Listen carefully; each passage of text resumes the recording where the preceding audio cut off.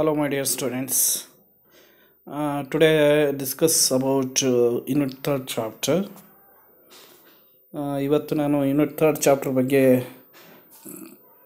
Discussion ಮಾಡಬೇಕಂತ decide ಮಾಡಿದ್ದೀನಿ. ನಿನ್ನೆ ದಿನ ನಾನು ಎರಡು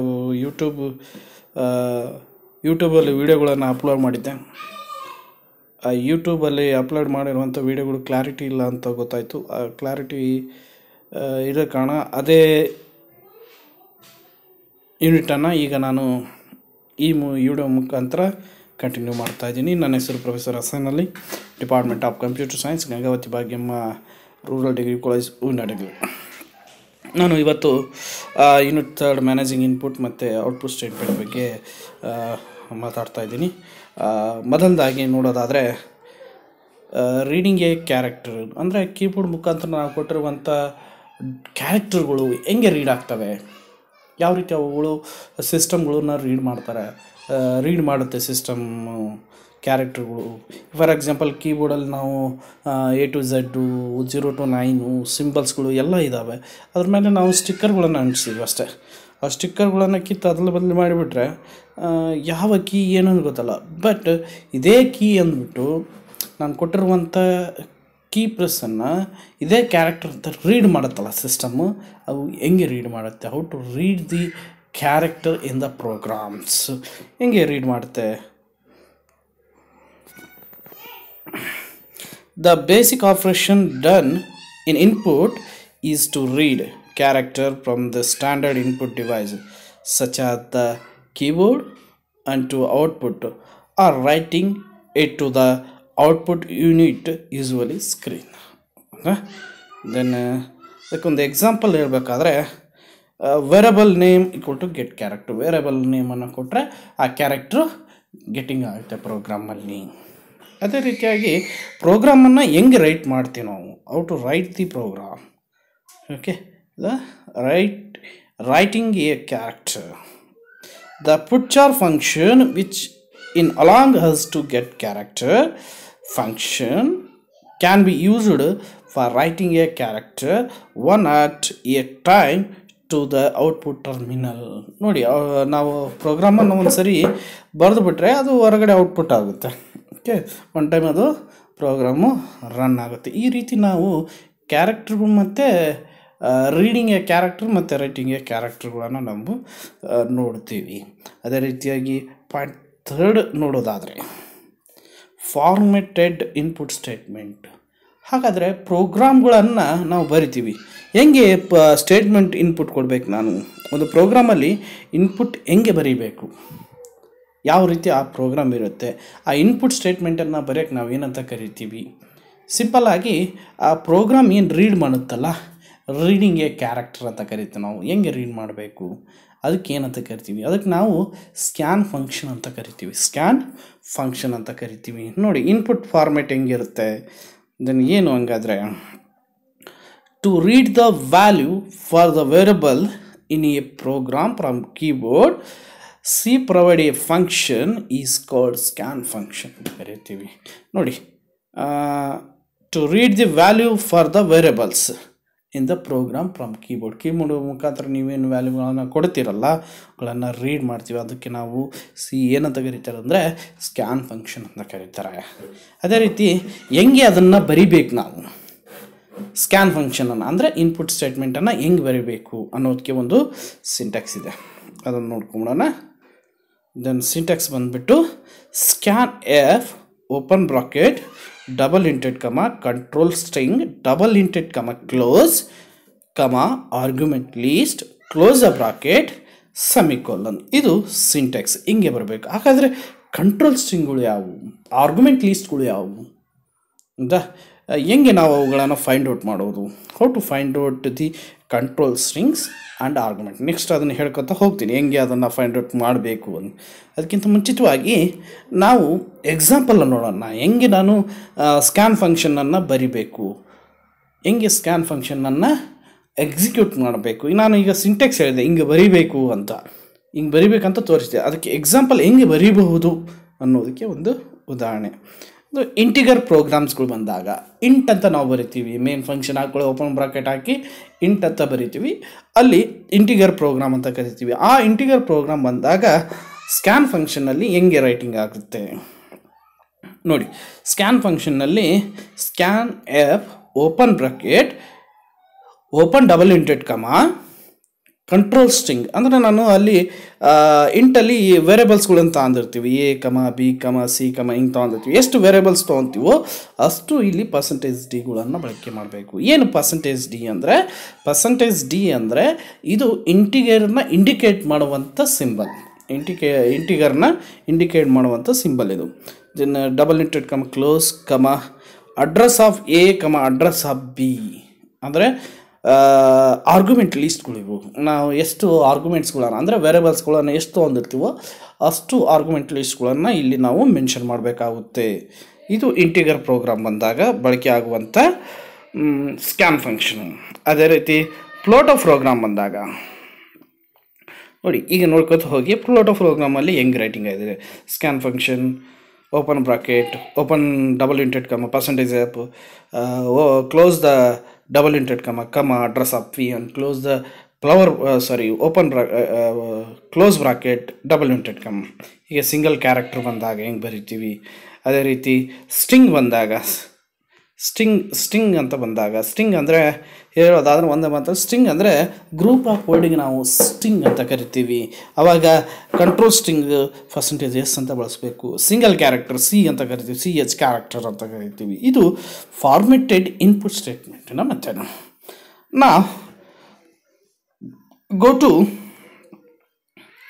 ರೂಲ್ ಫಾರ್ ಇನ್ಪುಟ್ ಸ್ಟೇಟ್ಮೆಂಟ್. ಏನು ರೂಲು ನಿಮಗೆ ಕೇಳ್ತಾನೆ, right A input statement with rules ಅಂತ ಕೇಳ್ತಾನೆ.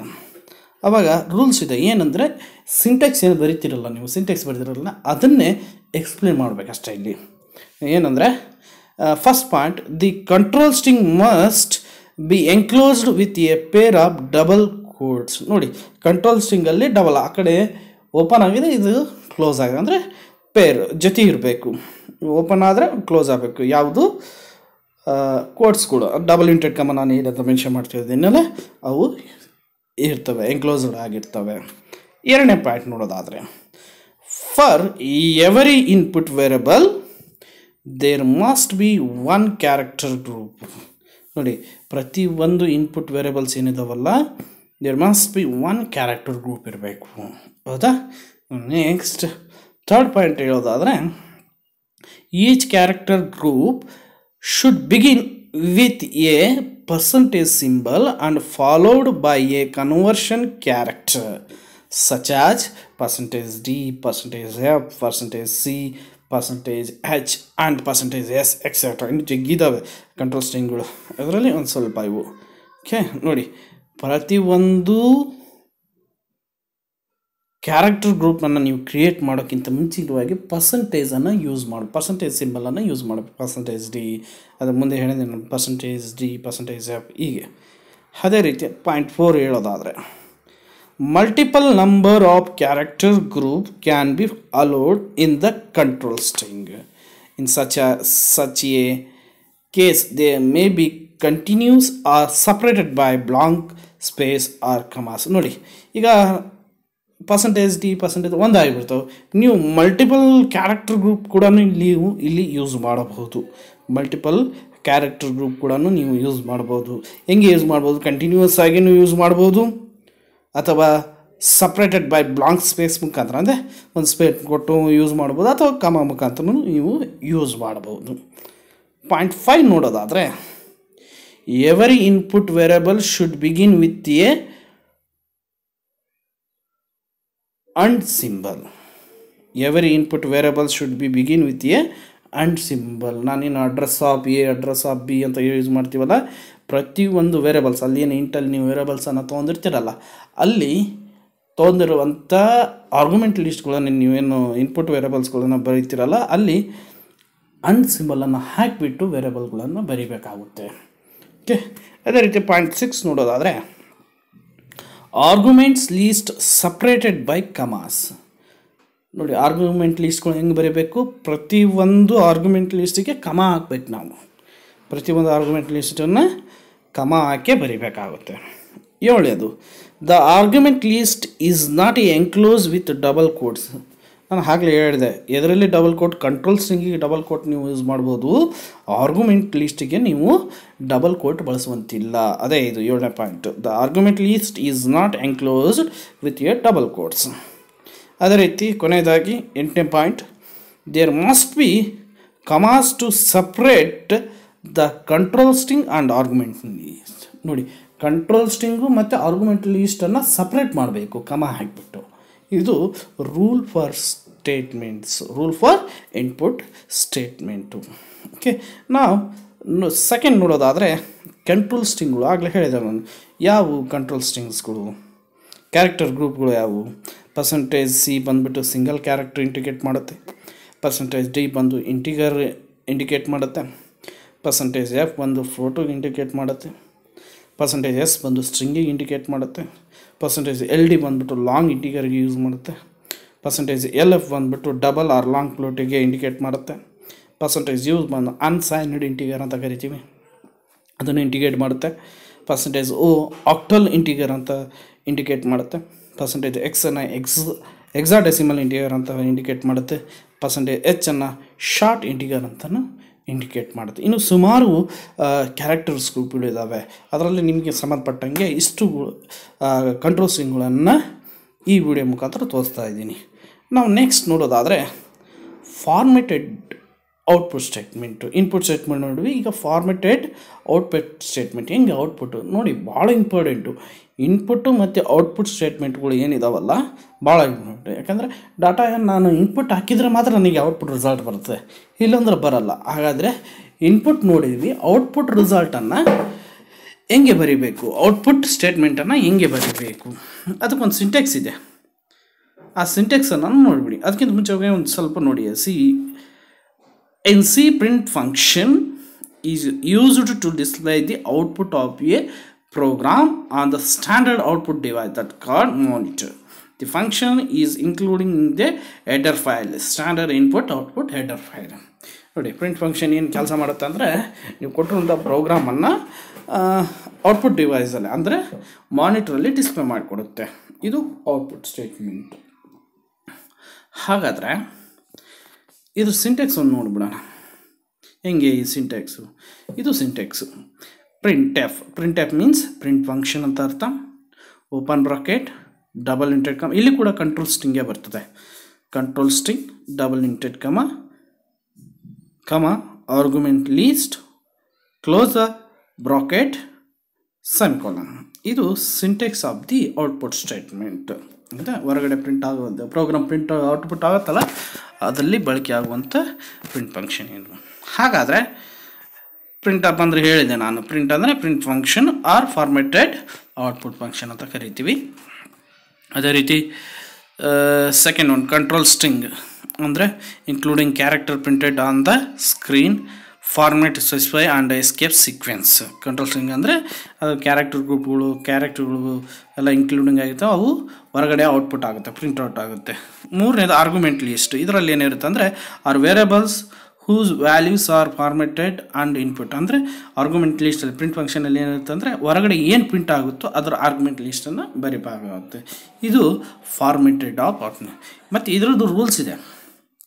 Rule for output state same method. Print function ಏನು ಕೆಲಸ ಮಾಡುತ್ತೆ, ಸೇಮ್ ಸ್ಕ್ಯಾನ್ ಫಂಕ್ಷನ್ ಏನು ರೂಲ್ಸ್ಗಳನ್ನು ಬಳಕೆ ಮಾಡಿದ್ರೋ ಅದೇ ರೂಲ್ಸನ್ನು ಇಲ್ಲಿ ಕೂಡ ಅಪ್ಲೈ ಆಗುತ್ತೆ, nothing change. Okay, then next ಪಾಯಿಂಟಿಗೆ ಹೋಗೋದಾದರೆ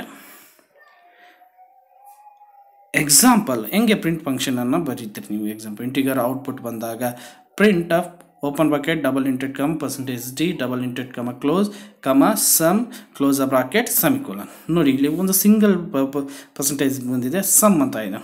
ನೋಡಿ, ನೀವು A+B+C+C ಇಂಟಿಗರ್ ಕೊಟ್ಟರು ಕೊನೆಗೆ ನನಗೆ ಒಂದೇ ರಿಸಲ್ಟ್ ಬರುತ್ತೆ. ಪ್ರಿಂಟ್ ಫಂಕ್ಷನಲ್ಲಿ ಒಂದೇ ರಿಸಲ್ಟ್ ಬರುತ್ತೆ. ಹಂಗಾಗಿ %D ಸಿಂಗಲ್ ಕಂಟ್ರೋಲ್ ಸ್ಟ್ರಿಂಗನ್ನು ಬಳಕೆ ಮಾಡಿದ್ದೀನಿ, ಅಂದರೆ ಸಿಂಗಲ್ ಕ್ಯಾರೆಕ್ಟರ್ ಗ್ರೂಪನ್ನು ಇಲ್ಲಿ ಬಳಕೆ ಮಾಡಿದ್ದೀನಿ.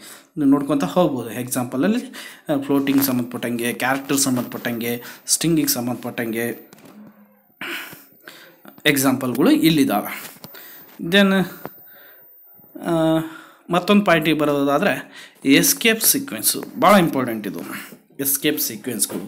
ಇದು ಬಳಕೆ ಮಾಡ್ಬೋದು, ಮಾಡದೇ ಇರ್ಬೋದು. ನಿಮ್ಮ ಪ್ರೋಗ್ರಾಮ್ಸ್ಗಳಲ್ಲಿ ಬಳಕೆ ಮಾಡೋದ್ರಿಂದ ಏನಾಗುತ್ತೆ, ಪ್ರೋಗ್ರಾಮ್ಸ್ಗಳಲ್ಲಿ ಇವುಗಳನ್ನು ಎಸ್ಕೇಪ್ ಸೀಕ್ವೆನ್ಸ್ಗಳು ಬಳಕೆ ಮಾಡೋದ್ರಿಂದ ಏನಾಗುತ್ತೆ ನೋಡಿ. The non graphical character which cannot be typed by the keyboard is called escape sequence. Non graphical ಕ್ಯಾರೆಕ್ಟರ್ಸ್ಗಳಿಗೂ type ಮಾಡೋಕ್ಕಾಗಲ್ಲ ಎಲ್ಲಿ, ಪ್ರೋಗ್ರಾಮ್ ಒಳಗೆ. ಏನು ನಾನು ಟೈಪ್, ಈಗ ನನಗೆ ಹೊಸ ಲೈನ್ ಬೇಕಾಗುತ್ತೆ ಅಥವಾ ಒಂದು ಸ್ಪೇಸ್ ಬೇಕು, ಅಂಥವೆಲ್ಲ ಟೈಪ್ ಮಾಡೋಕ್ಕಾಗಲ್ಲ ಪ್ರೋಗ್ರಾಮಲ್ಲಿ. ಅದಕ್ಕಾಗಿ ಕೆಲವೊಂದು ಸಿಂಬಲ್ಸ್ಗಳನ್ನು ಕೊಟ್ಟಿದ್ದಾರೆ. ಏನು ಸಿಂಬಲ್ಸು, ಅದಕ್ಕೆ ನಾವು ಬ್ಯಾಕ್ ಸ್ಲ್ಯಾಶ್ ಅಂತ ಕರಿತೀವಿ.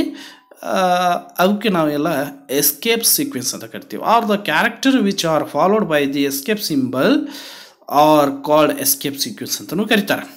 The black slash symbol is called escape symbol because when escape key is pressed in the console screen we can see the symbol. Okay, backspace ಪಕ್ಕನ ಹಾಕೋಬೋದು ನಾವು. ದೆನ್ ಹೆಂಗೆ ಕೆಲಸ ಮಾಡ್ತದೆ, ಏನು ಬ್ಯಾಕ್ ಸ್ಲ್ಯಾಶನ್ನು ಯೂಸ್ ಮಾಡೋದ್ರ ಜೊತೆಗೆ ಅದಕ್ಕೊಂದು ಕ್ಯಾರೆಕ್ಟರನ್ನು ಯೂಸ್ ಮಾಡಬೇಕು. ಇಲ್ಲಿ ನೋಡಿ ಎಸ್ಕೇಪ್ ಸೀಕ್ವೆನ್ಸ್ ಮೀನಿಂಗ್ ಇದ್ದಾವೆ ಅದಕ್ಕೆ.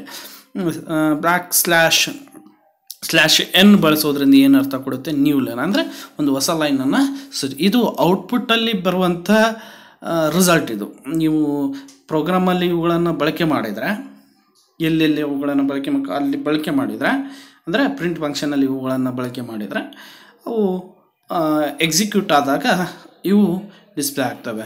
/n ಬಳಸೋದ್ರಿಂದ ಏನು ಅರ್ಥ ಕೊಡುತ್ತೆ ಅಂದರೆ ಒಂದು ಹೊಸ ಲೈನನ್ನು ಸೃಷ್ಟಿ ಮಾಡಿಕೊಡುತ್ತೆ, ಕ್ರಿಯೇಟ್ ಮಾಡಿಕೊಡುತ್ತೆ. /t ಬಳಸೋದ್ರಿಂದ ಟ್ಯಾಬ್ ಸ್ಪೇಸ್ ಅಂದರೆ ಒಂದು ಟ್ಯಾಬ್ ಸ್ಪೇಸನ್ನು ಮೂವ್ ಮಾಡಿಕೊಡುತ್ತೆ ರಿಸಲ್ಟು. /r ಬಳಸೋದ್ರಿಂದ ಏನಂದರೆ ರಿಟರ್ನ್ ಮಾಡುತ್ತೆ ಅಥವಾ ಎಂಟರ್ ಕೀಯನ್ನು ಪ್ರೆಸ್ ಮಾಡಬಹುದು, ಅಂದರೆ ಒಂದು ಎಂಟರ್ ಕೀಯನ್ನು ಪ್ರೆಸ್ ಮಾಡ್ಬೋದು. ಆಮೇಲೆ /v ಬಳಸೋದ್ರಿಂದ ಒಂದು ವರ್ಟಿಕಲ್ ಟ್ಯಾಬ್ ಸ್ಪೇಸ್ ಸಿಗುತ್ತೆ. /a ಬಳಸೋದ್ರಿಂದ system alarm R beep sound ಅಂದರೆ ಒಂದು ಬೀಪ್ ಸೌಂಡ್ ಬರುತ್ತೆ ಕಂಪ್ಯೂಟರಿಂದ. /b ಬಳಸೋದ್ರಿಂದ ಬ್ಯಾಕ್ ಸ್ಪೇಸ್ ಯೂಸ್ ಆಗುತ್ತೆ. /0 ಬಳಸೋದ್ರಿಂದ ನಲ್ ಆರ್ ಬ್ಲಾಕ್ ಸ್ಪೇಸ್ ಅಂದರೆ ಒಂದು ಖಾಲಿ ಜಾಗ ಸಿಗುತ್ತೆ. /" ಬಳಸೋದ್ರಿಂದ ಡಬಲ್ ಕೋಟ್ ಸಿಕ್ಕಂಗೆ ಆಗುತ್ತೆ. ಡಬಲ್ ಸ್ಲ್ಯಾಶ್ ಬಳಸೋದ್ರಿಂದ ಸಿಂಗಲ್ ಸ್ಲ್ಯಾಶ್ ಯೂಸ್ ಆಗುತ್ತೆ, ಅಂದರೆ ಅಲ್ಲಿ ನೀವು ಕೊಟೇಶನ್ ಏನಾರ ಬರ್ಕೋಬೋದು. ದೆನ್